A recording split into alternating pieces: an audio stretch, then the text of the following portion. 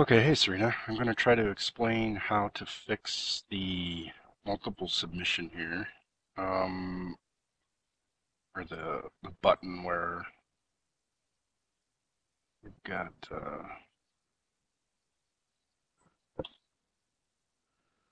the checkboxes aren't responding to the clear all. So what I did was try to create a little sample app so that in case I had to post this to Stack Overflow, I wasn't using our stuff.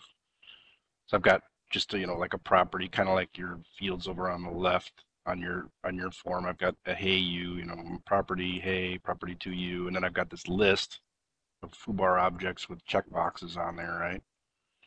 And you can see if I click button 1, I click the do this stuff button. I click button 2, do that stuff button, and I'm getting the rows returned. You can actually see in the controller here, set a breakpoint.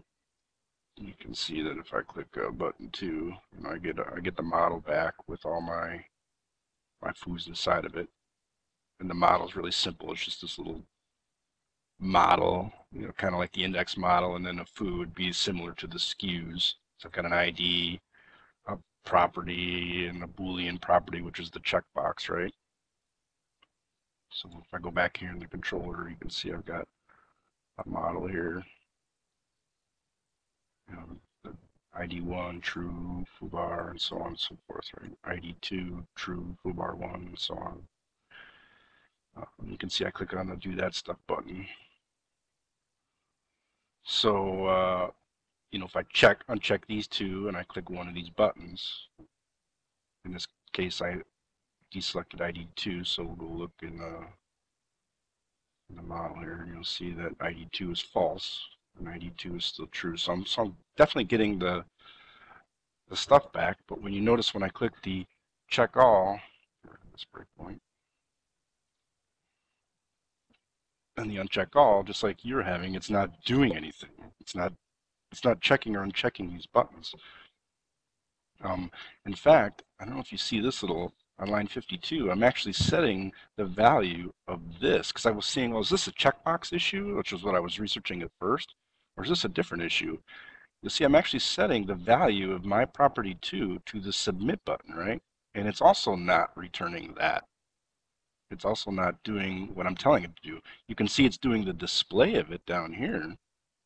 So on my form, I actually have a display for, and I'm displaying this message. And the message that I'm setting is I'm setting the submit button text, right? So I'm actually getting the display for, but none of the values. Well, I found this little option, this thing called clear. And I'll show you the post in a minute. So apparently, you have to clear the model state. I added an option to the form so you can see here now. If I click button 1, you'll notice that it's do this stuff. So now I'm actually getting the values to update, right? And you'll also notice when I click uncheck all of them uncheck, check all of them check, right?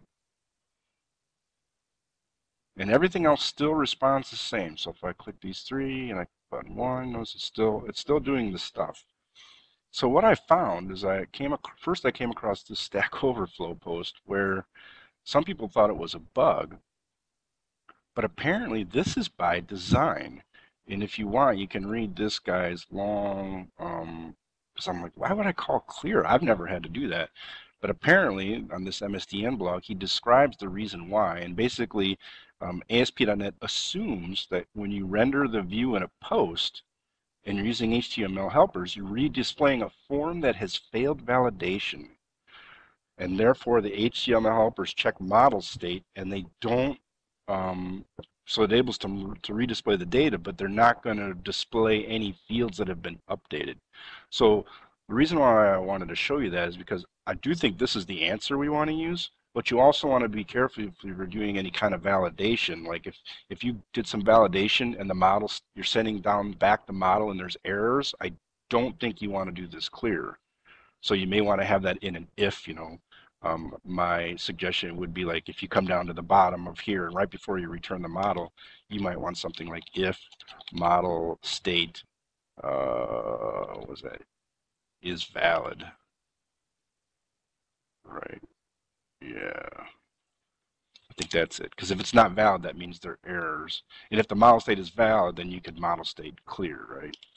That way, if further up the line, if you had done something like model state dot add model error, if you'd added some error because you were doing some server-side validation, you know, whatever the key would be in my exception message here, you didn't do something right, or something didn't validate, whatever, we would skip the clear so that the model state would have those errors in it. So I think, long story short, that is the answer to your issue. How the heck do I stop this video?